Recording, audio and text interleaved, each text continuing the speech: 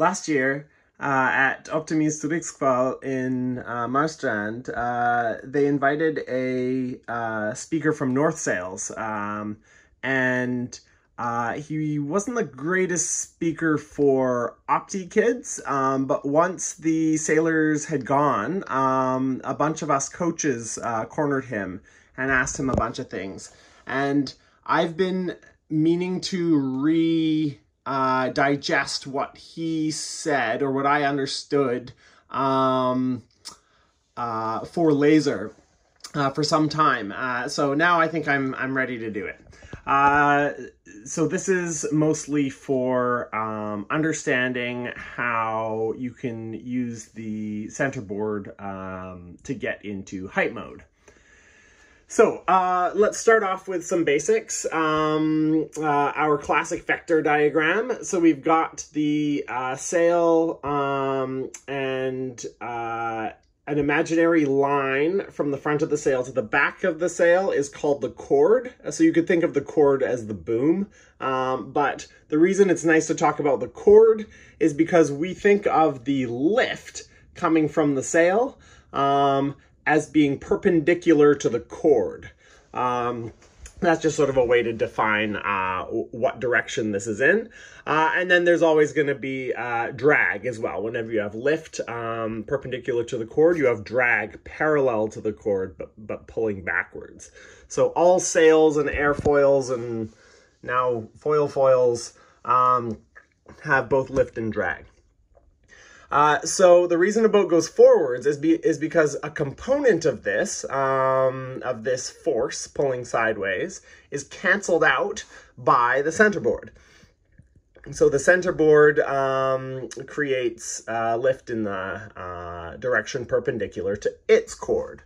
So I drew a cord on this one there. Then what you can do with arrows or vectors is you can take them and add them tip to toe or tip to tail.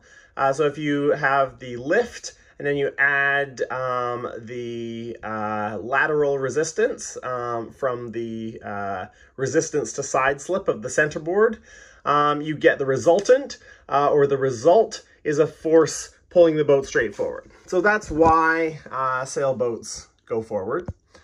But then we can look, sort of zoom in on the centerboard and think, I use the word lift for the centerboard, but the centerboard's underwater. Surely isn't the centerboard just designed to resist sideways drag? Well, it's a bit more complicated than that. Centerboards also create lift, and the reason for this is that centerboards are not 100% efficient. So that's kind of obvious. A centerboard could never completely stop you from sliding sideways unless the centerboard was the size of the whole ocean, not letting any water sneak past it. So when you're using your centerboard, daggerboard, I'm going to call them centerboards because I always forget to call them daggerboards. You are pointing in a direction, so we can have this dotted line be sort of an extension of the cord where the boat is pointing, because the centerboard's pointing in the same direction as the boat. But you don't actually get to where you point to. You slide sideways, gradually slide sideways. So dotted line is the direction of the boat, the direction the boat's pointing. The black is where you actually go. So the difference between these two is called leeway. There's no test. But what this means is that the flow that the centerboard experiences is not straight on. The flow that the centerboard experiences is the reverse direction. So the water is coming obviously in the opposite direction that the boat is going. Just because if you take this to be a reference, it feels the water coming from the direction it's traveling in. So that means that the centerboard or whatever foil this is traveling slightly diagonally through the water. So now if I back up a little bit, we know that sails and airplane wings create lift because they're asymmetric. They've got a curve in one direction. So when you're sailing, you can increase the lift by deepening the sail, causing the wind to bend more. You can reduce the lift by flattening the sail, causing the wind to bend less.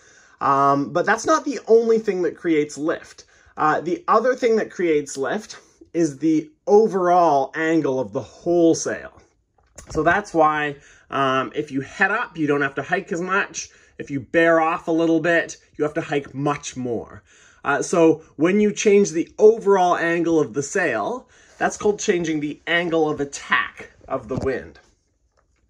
So what this leeway does is it creates an angle here.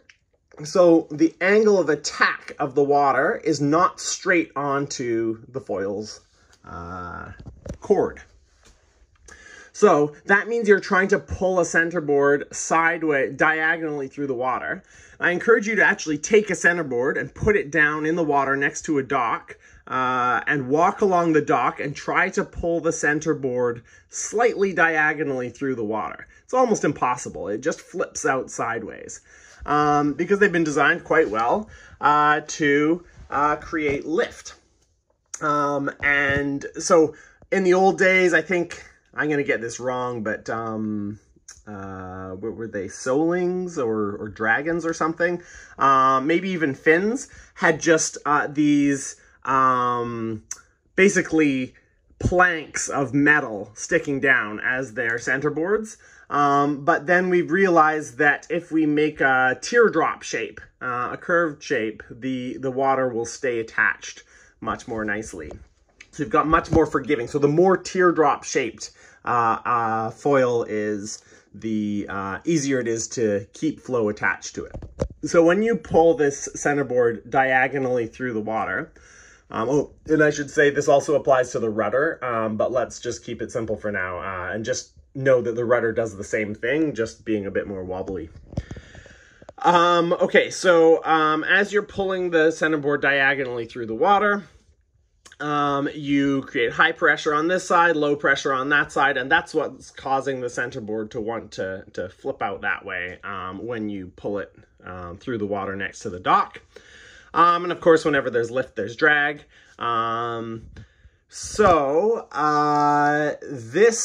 This angle of attack, you can't change the on a laser, you can't change the shape of the centerboard. You may have heard of tacking foils on fancy boats. So some boats actually can change the shape of their underwater foils. But in a laser, obviously the centerboard stays the same shape. So the only way you can create lift is with this angle, angle of attack of the water flow coming in. Either this angle, more this way, less, and so on. So the further you turn the angle of attack, the more lift you get, but you also get more drag. So my drawings are not very good here, or not very precise here, but what I've tried to show is that let's say this boat is on maybe a broad reach, so it's going with the centerboard pretty close to the direction that the boat, there's not a lot of leeway is what I'm trying to say on when you're going almost dead downwind. So it doesn't create a lot of lift, and it also doesn't create a lot of drag. So when you've got the centerboard going almost straight into the water, not a lot of lift, not a lot of drag. Now this one, let's say we're going upwind, so there's quite a lot of sideways force. You're getting back into this situation. Then you're really turning the centerboard quite a lot. And so you get a lot more lift because you have a bigger angle of attack, but you also get quite a bit more drag. So you think, okay, well, if I want to go into pointing mode, why don't I just like crank the centerboard over? But you can imagine this as being before the start, when you're going very slowly, and you're pointing very high. and the boat's just drifting sideways like crazy. You're basically traveling sideways along the start line, a little bit forwards, but mostly sideways. So that happens when you get, you lose flow on the centerboard. So you get turbulence here. So lift stops being produced where the flow of water separates from the foil. And all of that is just contributing to drag. So it's like you're actually trying to pull this turbulent water along with the boat. So you create a huge amount of drag if there's turbulence there. Water's something like 1,000, or was it 2,000 times denser than air. So a little bit of turbulence creates a lot of drag. Yeah, so how can we use this? So I originally said that this is like maybe if the red sail is pretty far out, so that the red lift is pulling almost forward, so that there's not a lot of side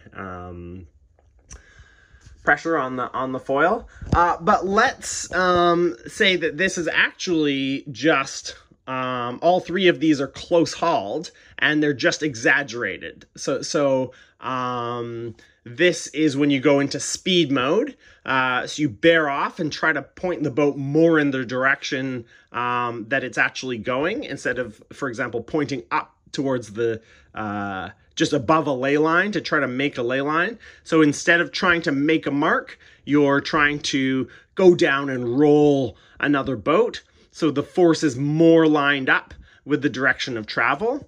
You don't get as much lift from the centerboard, but you get very little drag. So when you have little drag, you can go faster. So one of sort of nice, what's the word I'm looking for? Like a vicious circle, but a good circle. Nice feedback loop, that's the word I was going for, is that if you bear off and go in almost the same direction as the centerboard wants to go. So if you were going this way and you're noticing that you have a lot of leeway, if you bear off to go almost in that direction, of course you still drift a little bit sideways. But if you don't try to point too high and you go a little bit lower, then you go faster because there's less drag. And the lift is also related to the speed you go through the water. So you can go lower, faster, and then you get some of this lift back. So that's sort of speed mode. The idea of speed mode is to bear off so that you're going with less leeway, go faster, and try to use the speed to cause you to have more lift to reduce the side slip. Now, height mode is where you try to sort of increase the angle of attack, turn the centerboard a little bit more to really bend the water underneath the boat. Because the more you bend the water, the more lift you produce. Yeah, you go a little bit slower, but you can go higher. So if that prevents you from doing 2 tacks, that could be worth it to get around the mark. So that's your height mode, is when you're really trying to pull a diagonal centerboard through the water. Where this falls apart is if you don't notice that you've got a little bit more drag here. This is a disaster. This is like before the start line. But if you just had a little bit more drag, suddenly you're not going as fast. Not going as fast, you also don't get enough lift. So then you get the vicious circle, a bad feedback loop. So what you're trying to do is to pull a diagonal centerboard through the water just enough that it doesn't stall off the back of the centerboard. So that's what people are talking about with feeling flow on their centerboard. You can think of it in the big scale like we did at first, where this is the start line, this is upwind, and that's a broad reach. Or you can think of it in a very precise scale where all 3 of these are close hauled. This is where someone's going quite slow upwind. This is where someone's in height mode, and this is where someone's in speed mode. So how do you pull a diagonal centerboard through the water? If we have, I've tried to draw, so the hull of this boat would be maybe pointing, I guess, in the same direction as the centerboard. So the front of the boat's up here, and then back corner's there. So yeah, so these are two separate boats. I've just drawn them close so that you can compare them. So with a very flat sail, this looks like a heavy air sail, or maybe it's a super vang sail, like in light wind when you bend the mast a lot to not get any hook in the back of the sail, to really open it up, either because you're overpowered and you don't want to bend the sail too much, or because it's such light wind, so such slow flow of air that you can't bend it too much without it going turbulent. So if you have this flat sail, and then we draw in our cord from the luff to the leech of the sail, and then we draw the lift in going sideways to it. This is pulling sort of in that direction, sort of pushing on. You can move this arrow over to push onto the centerboard, sort of a little bit forwards, and you can kind of see how that drives the boat forwards. Now, if you let the sail out a little bit and release the kicker on the laser, the mast straightens a bit, and you can see those battens just hook when you release the kicker. Or in very heavy air, if you're using your Cunningham to bend the top section to open the leech up, if you release the Cunningham, the top battens hook a little bit. So it's the same effect. But the most visible, which you can just sort of do in the boat park, is pull the sail in block to block, and pull a ton of kicker on, and you get a sail that looks like this. And then let the main sheet come up a bit, maybe more than that, like 30 centimeters or something. And then look at the profile of the sail, and you get this hook. So now if we draw the cord in, instead of being at this angle, it's going to be a little bit more like that, because there's more return from the battens. So this force coming from the sail is going to be more perpendicular to the centerboard, which is a little bit less efficient, and it's going to be a bit further back on the centerboard. So if you move from sort of this angle to that angle, you can imagine this one, you're almost sort of pushing the centerboard forward. This one, you start to, I visualize it as the leech. This sail should really be at a different angle, shouldn't it? The leech is pushing on the back of the centerboard. That's kind of how I imagine it. If you hook the sail, it pushes the back of the centerboard down, and you get this higher angle of attack, which creates more lift, but it slows you down a little bit. So that's height mode. If you can hook the leech a little bit, it pulls a diagonal centerboard through the water, giving you lift and drag. If you want to go a bit faster, you can open the leech so that the pressure goes forwards and more diagonally forwards, so that the centerboard is going more in the direction of travel of the boat. So you don't get as much lift, except maybe a bit more lift because you're going faster, but you do reduce your drag, which is what lets you go faster. So that's sort of how you can think of height mode and speed mode when you're thinking of your centerboard.